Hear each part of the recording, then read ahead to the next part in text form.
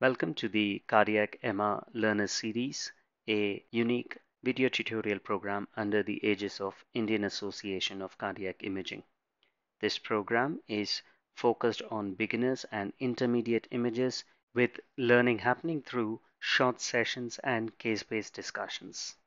We are grateful to experts from different parts of India who have helped us in putting this program together.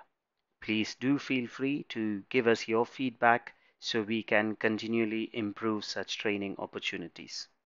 This session is brought to you by Dr. Pudhiavan, who is a lead consultant radiologist in cardiothoracic imaging in Kovai Medical Center and Hospital, Coimbatore, Tamil Nadu.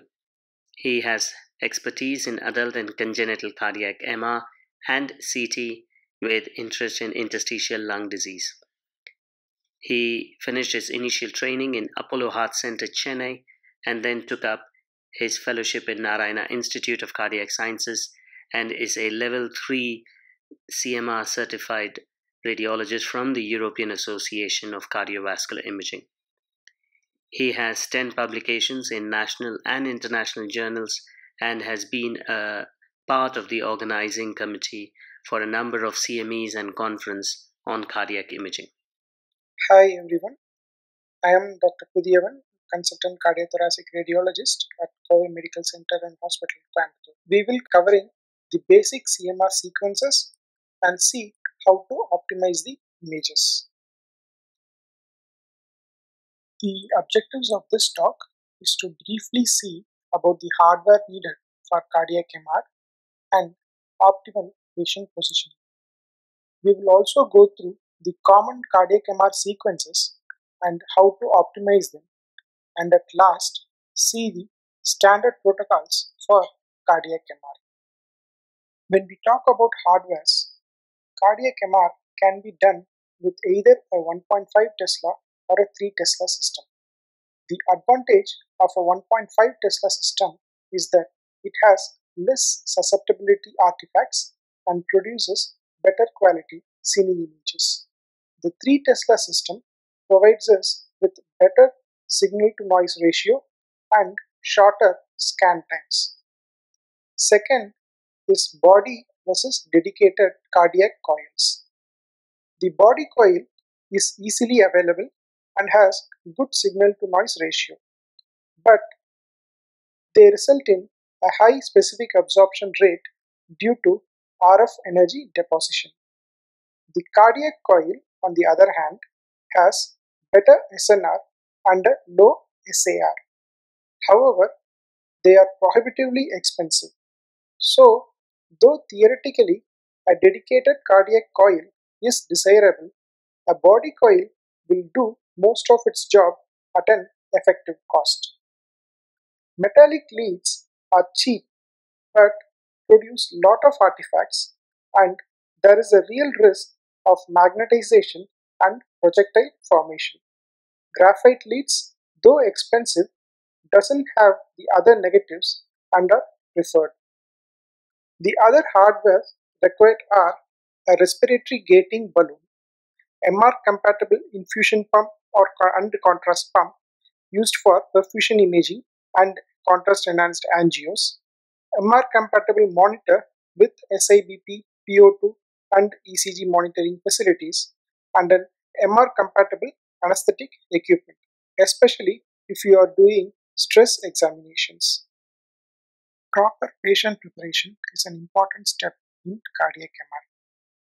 Always obtain all previous investigative reports like ECG, echo and angiography. At least 2 hours of fasting is preferable. If stress cardiac MR is contemplated, then make sure there is no smoking or caffeine intake by the patient for at least 24 to 48 hours before the study.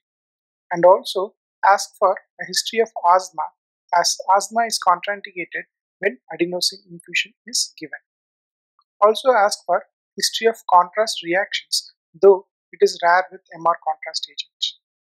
A good renal function is also needed with an eGFR of at least more than 30. Also, proper explanation about scan duration and noisy environment of MR gantry is needed.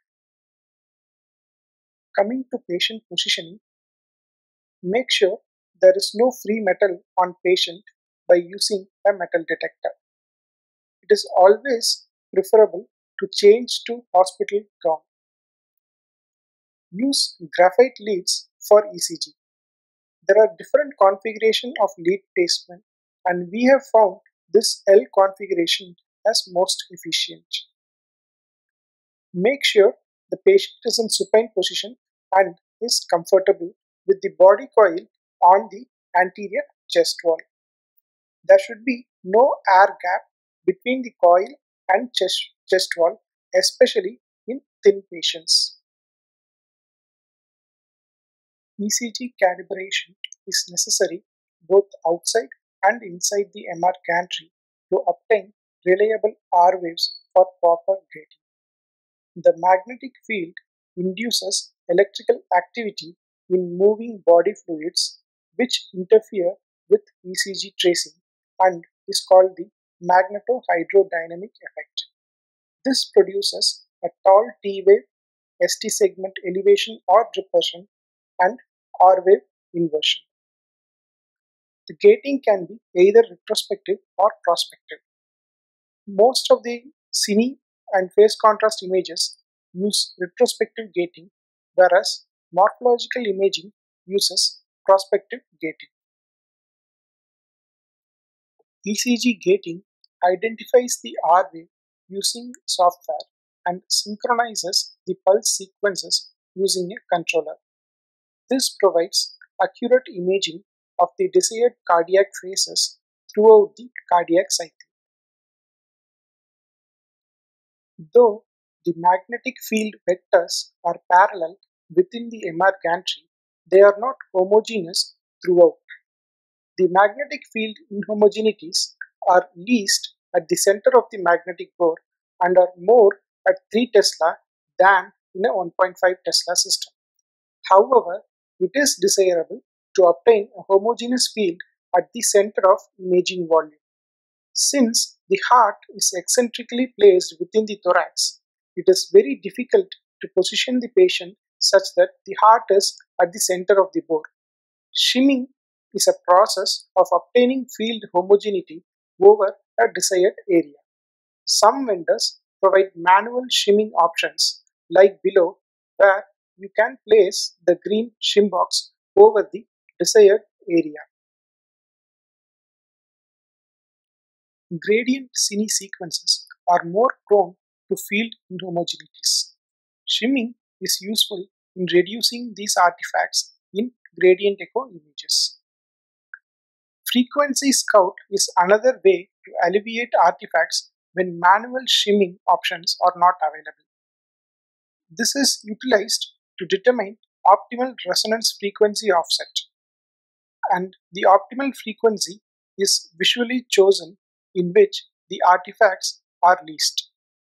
In the below image, multiple short axis gradient images are taken with different frequency offsets, and the image with the least artifact and the maximum contrast is chosen for further imaging. In this image, we can see that the image J has the least artifacts and most contrast. The routine black blood image obtained are basically spin echo images, while the white blood image are obtained from gradient echo sequences. The cine images use a balanced steady-state free precision or a spoiled gradient echo sequence. The ECG triggered T1 and T2 black blood images are obtained by a double inversion TSC sequence, while still images are obtained using a triple inversion TSC sequence. The dynamic perfusion sequence uses a hybrid EPI technique to obtain the images most of the time. The SSFP and spoiled gradient echo images can also be used for obtaining dynamic sequence. The delayed enhancement image are obtained using a fast gradient echo sequence with phase-sensitive inversion recovery. The flow images use a phase contrast for velocity and volume data. The T1, T2 and T2 star mapping images are parametric pixel level mapping techniques which are dealt with in separate talks. Spin echo sequence with a 90-degree RF pulse and 180-degree refocusing pulse provides a black-blood contrast. This is because the transverse magnetization of blood flowing through a slice that moves out of the slice between the two pulses is not refocused by the 180-degree pulse and does not contribute to generation of a signal. Black blood images are used as morphological images and are resistant to field disturbances. However, they can result in ghosting artifacts, especially when there is slow flow of blood or in-plane blood flow. Gradient echo sequences produces white blood contrast due to rapid RF deposition and gradient switching, causing a saturation of static tissue and bright signal from flowing blood. The white blood images are used for cine sequences due to its rapid scan times, but are susceptible to field inhomogeneities. So, it is imperative to use shimming or frequency scouts while doing gradient echo sequences. Two types of gradient echo sequences can be used for cine images. The first is a balanced steady-state free precision image, which is used for functional cine imaging, and here the tissue contrast is dependent on the T2 by T1 ratio. The second sequence is the spoiled gradient echo sequence, which can be used for functional cine imaging, for contrast enhanced MR angiography, for flow images, and in T2 star imaging for ion quantification. Both these sequences can be used as breath hold as well as free breathing sequences. A number of parameters can be modified while obtaining cine images. The first is the number of phases. We routinely acquire 24 phases per cardiac cycle for functional assessment. However, in uncooperative patients and in arrhythmias, it can be reduced to up to 12 phases per cardiac cycle, below which functional assessment is unreliable. The higher the phases, higher is the scan duration, but smoother will be the cine images. Phase percentage is the percentage of phase data used in image reconstruction. Ideally, it is kept at 70% and should not be reduced below 50%. An increase in NSA increases the signal to noise ratio of the image and the scan time. However, there is more motion artifacts when the NSA is increased. Cine images usually use retrospective gating. However, in the presence of severe arrhythmias, a prospective triggering can be used. In the presence of phase wrap, phase oversampling can be used to prevent a phase wrap. However, this will increase the scan duration. The ECG-gated T1 and T2 blackbird images are based on a turbo spin echo sequence. The turbo spin echo sequence consists of a single 90-degree RF pulse, which is followed by multiple 180-degree pulses. Reliance on spin echo sequence alone for nulling of blood is inconsistent in heart due to in-plane flow and slow blood flow. So, a double inversion sequence uses two 180-degree inversion pulses, which is followed by a turbo spin echo sequence. Here, the pulse sequence is triggered after a predefined time from a R wave. As you can see, the double inversion sequence consists of two rapid 180-degree pulses. The first is a non-selective 180-degree pulse, which inverts the entire tissue, whereas the second is a slice-selective 180-degree pulse, which reinverts and normalizes the particular slice.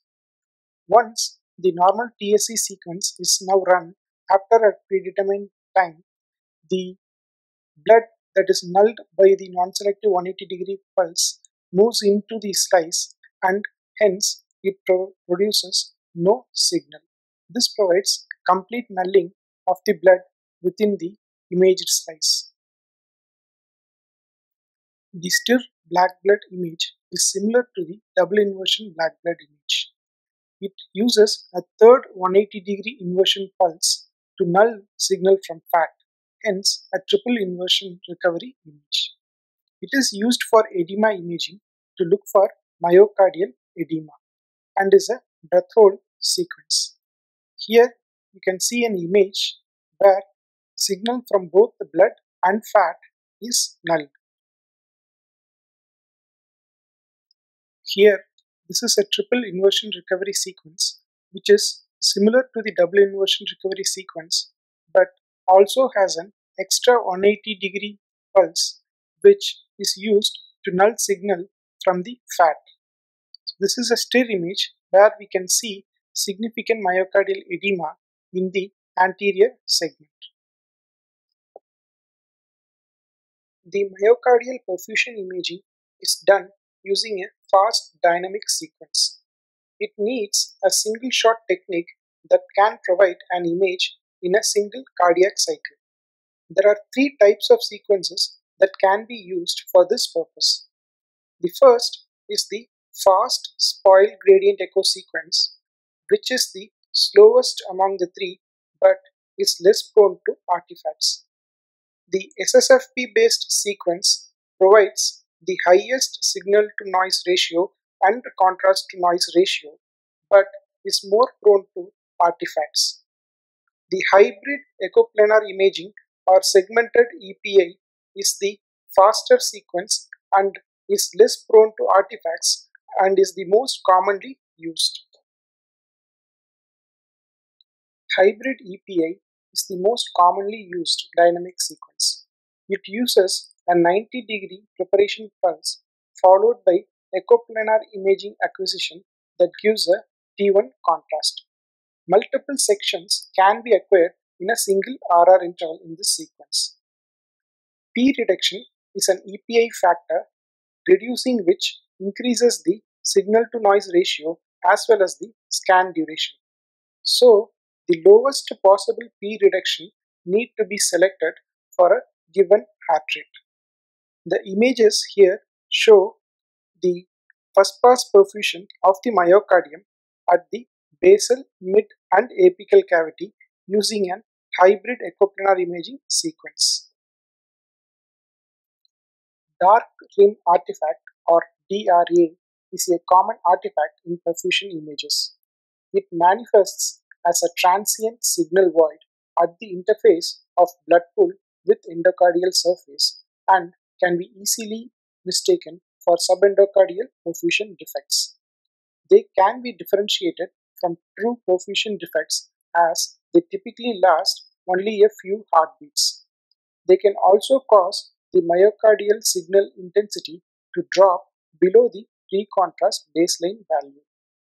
This artifact is worse at a stronger contrast concentration. The dark rim artifact can be reduced by using parallel imaging techniques, by avoiding using SSFP sequence, and reducing the contrast concentration. This is a snapshot image of perfusion done showing a true perfusion defect in the septum marked by arrowhead and the dark rim artifact along the endocardial surface in the inferior and lateral walls marked by the arrow. The TI Scout or look locker sequence is designed to find the optimum inversion time to null the normal myocardium. It uses an inversion recovery gradient echo sequence with incremental TI times before each image readout. The usual range used is between 150 to 550 milliseconds at 1.5 Tesla. The TFE factor increases the number of readouts per RR interval and hence can be increased to reduce the scan duration when heart rate is low. This is a TI Scout image which shows a reducing signal intensity of the LV cavity as well as the myocardium with increasing Ti. And once the nulling point is reached, further increase in Ta causes an increase in the signal intensity of the myocardium. Delayed enhancement imaging uses a multi-shot technique over multiple RR intervals. It is based on an inversion recovery fast gradient echo sequence with a fixed inversion time to null the normal myocardium. The Ti time is selected using the Ti scout images. Early gadolinium enhancement images use a fixed Ti of 440 milliseconds at 1.5 Tesla and 600 milliseconds at 3 Tesla. They are used to look for microvascular obstruction and thrombus. In the image here, the Ti time is selected such that the readout happens at the time of nulling of the normal myocardium. The PSIR or phase sensitive immersion recovery is a modification of the fast gradient echo sequence which increases the dynamic range of the signal. Here, the image is represented on a grayscale on both sides of the Z magnetization vector, thus widening the range of Ti that can null the myocardium. These are PSIR delayed enhancement images showing nulling of the normal myocardium, which is black, and the fibrosis seen as hyperintense signal in the mid-anterolateral segment. The PSIR sequence can be modified based on patient parameters. A high heart rate with short RR interval will not be sufficient to allow the recovery of Z magnetization between pulses. This can be overcome by using pulsing every second RR interval or by using a shorter trigger delay. A large voxel size can also be used at the expense of spatial resolution. The Ti nulling time, if it is very high, pulsing can be done every second RR interval. Single-shot delayed enhancement techniques can also be used in uncooperative patients with free breathing. It can be acquired in 1 or 2 beats, but the spatial and contrast resolution will be poor. Flow imaging is used for quantitative flow assessment. This is based on the principle of velocity-related phase change that happens in the moving protons in blood. Here, a bipolar gradient in opposite directions is used in a spoil gradient echo sequence where there is a phase difference between stationary and moving protons, which is proportional to its velocity. Wink is the parameter used in this sequence, which denotes the maximum measurable velocity range. It should be as close to the actual velocity as possible for accurate measurements. An abnormally low wink results in aliasing, while a very high wink underestimates the flow. This is a flow image of the MPA showing significant aliasing. The flow analysis also shows an abnormal flow curve with a spurious flow parameters. This is another flow image of the aortic valve with aortic stenosis showing significant aliasing on the left side. Once the wink is increased, the aliasing disappears on the right side. Before we finish, I will just outline the standard cardiac MR protocols for common cardiac pathologies. In case of viability or ischemia imaging, we need to do a black blood axial of the chest, 2-chamber, 4-chamber, 3-chamber, and LVOT cines, a short axis cine stack from base to apex without slice gap for functional and volume analysis, a dynamic perfusion in short axis, 3 slices at base, mid, and apical cavity, both stress and rest, a Ti scout in short axis to determine the nulling time, a delayed enhancement short axis tag from base to apex to look for delayed enhancement or myocardial fibrosis. Delayed enhancement can also be repeated in 2-chamber and 4-chamber views. A phase contrast flow of the aorta and MPA is also taken and finished off with post-contrast T1 vibe to look at extracardiac structures.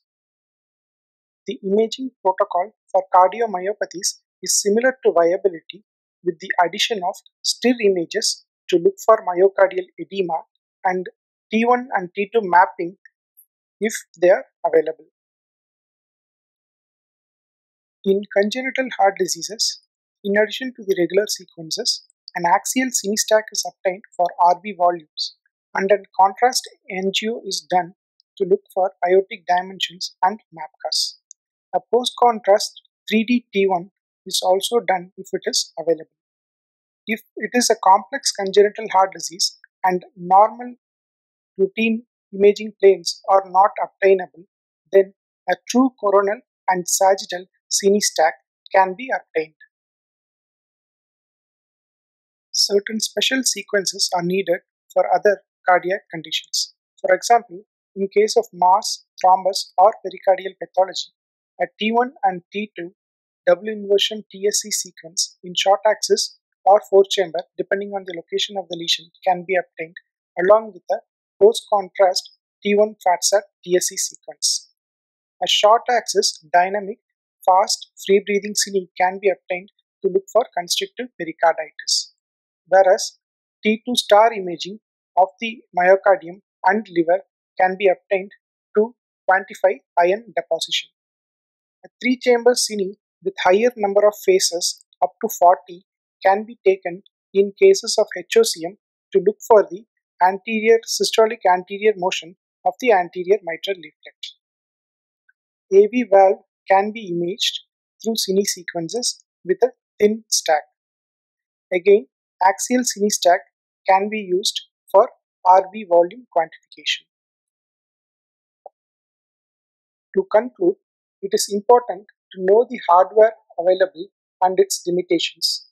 Do a proper patient preparation and obtain a good ECG tracing.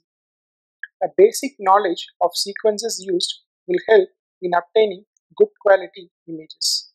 And there are very limited parameters that can be modified to improve image quality by the technician or radiologist. And always follow scan protocols for a given clinical question to avoid unnecessarily prolonging scan duration. I thank you all and look forward to your feedback in the comment section. Thank you very much.